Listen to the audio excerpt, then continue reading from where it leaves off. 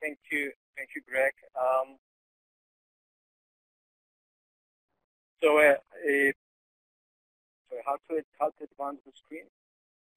You have the arrow buttons in the bottom there. You can advance with. All right, thank you. So essentially, my presentation is going to be about new way of extracting water on the surface of the moon. Concerning water markets, there are quite a few. First, it's fuel, so it's a consumable. So this is essentially a sustainable market. Then for water and water for human consumption, since 90%, 95% of water is going to be recycled, I wouldn't say this is a super sustainable market for mining more water. And same thing goes with radiation protection.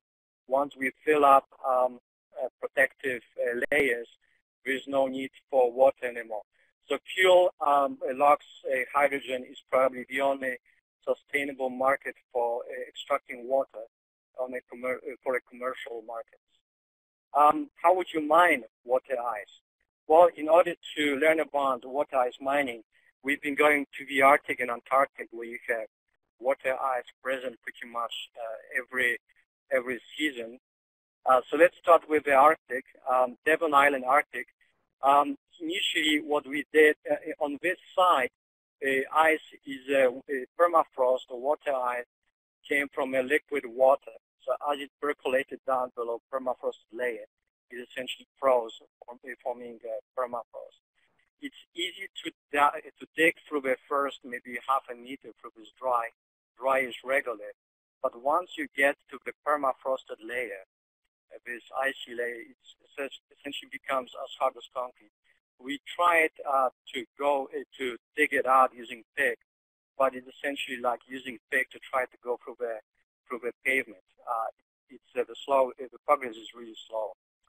However, if you deploy drills of various diameters and so on in exactly the same area, penetration rate is incredibly fast. In fact, you can predict penetration rate as a function of diameter.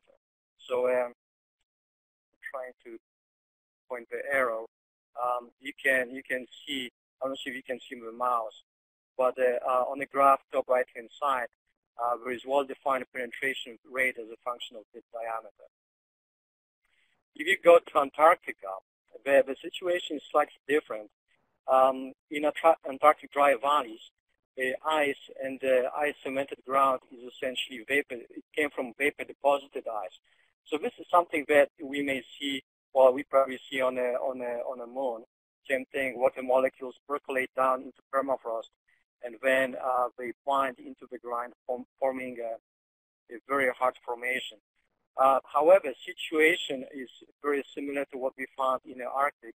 This ice-cemented ground is, again, as hard as concrete. It's very difficult to dig into it. However, if you drill into it, it's actually pretty easy. Our icebreaker drill, shown in this picture, drilled down to 1 meter in just under an hour, required 70 watts of power and 70 Newton preload.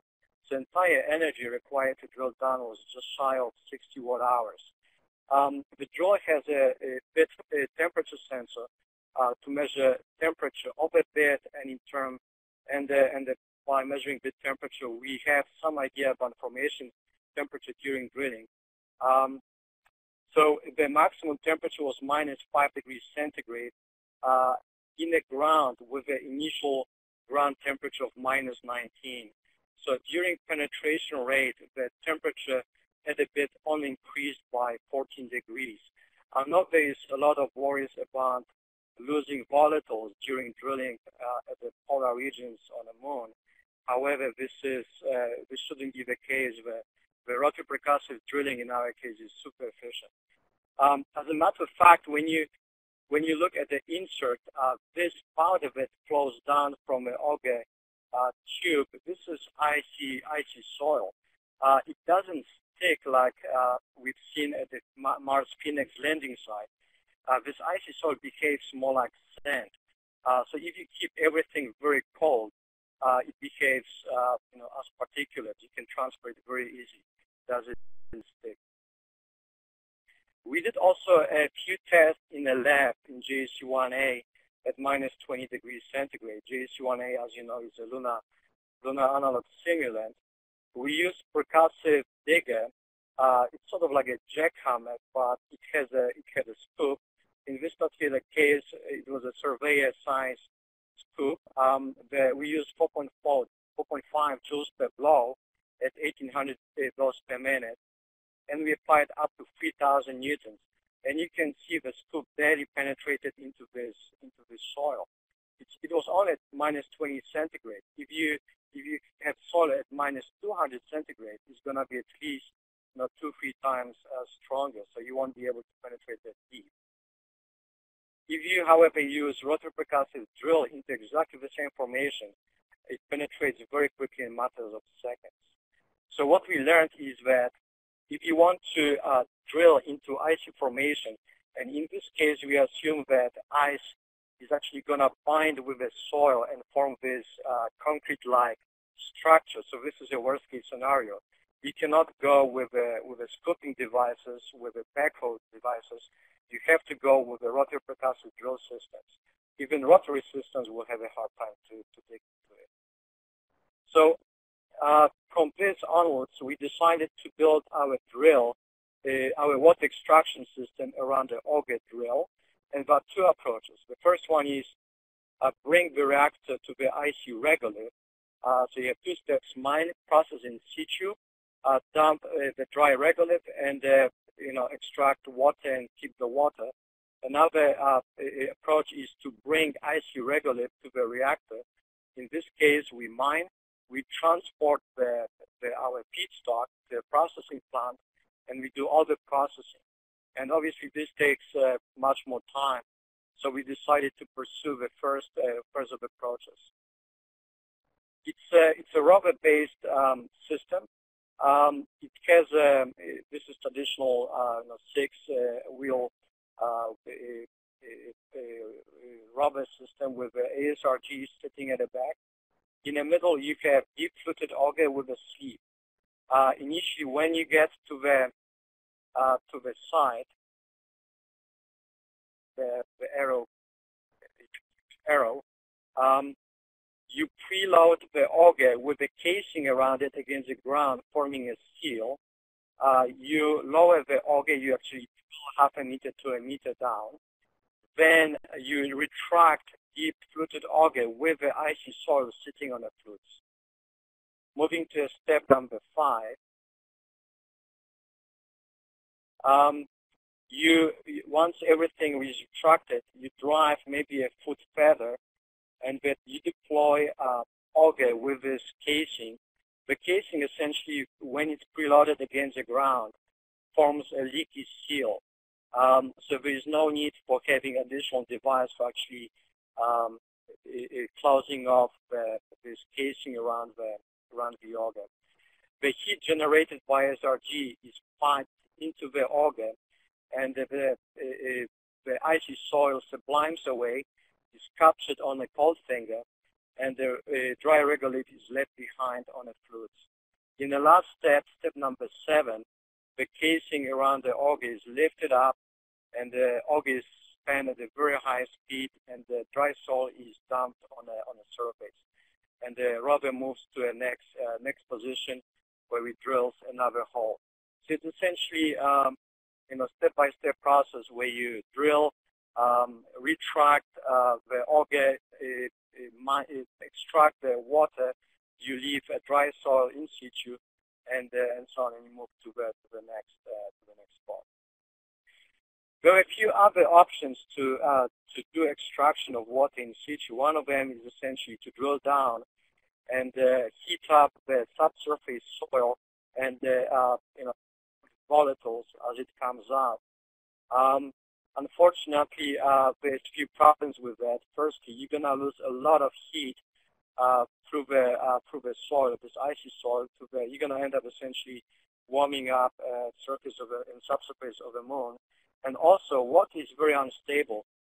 It's gonna form this icy layer, and it could potentially refreeze on a flute and on a borehole. so you won't be able to pull the drill out of the hole. So this is a very risky approach, very energy intensive, so we decided not to pursue it. Going back to our preferred option, we perform a number of lab experiments. So this is experimental setup.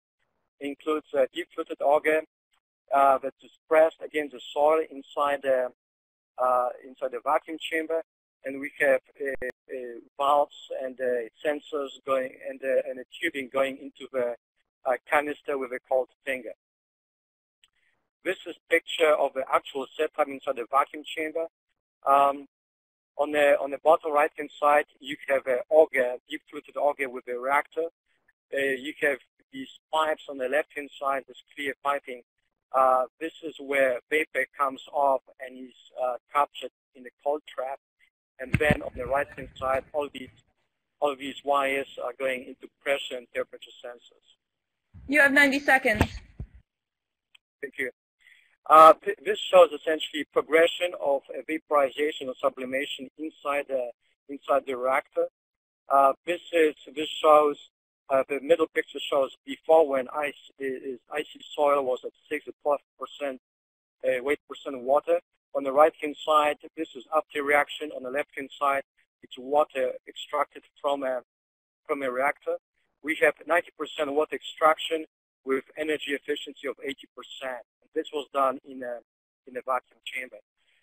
One thing to note is we were measuring soil temperature, and the moment soil is dry, the soil temperature starts increasing because the heat all of a sudden is not going anymore to sublime water vapor. Icy water is essentially used to heat up the soil. So this cutoff point of the soil temperature, when soil temperature starts increasing, tells you that there is no more water in the soil.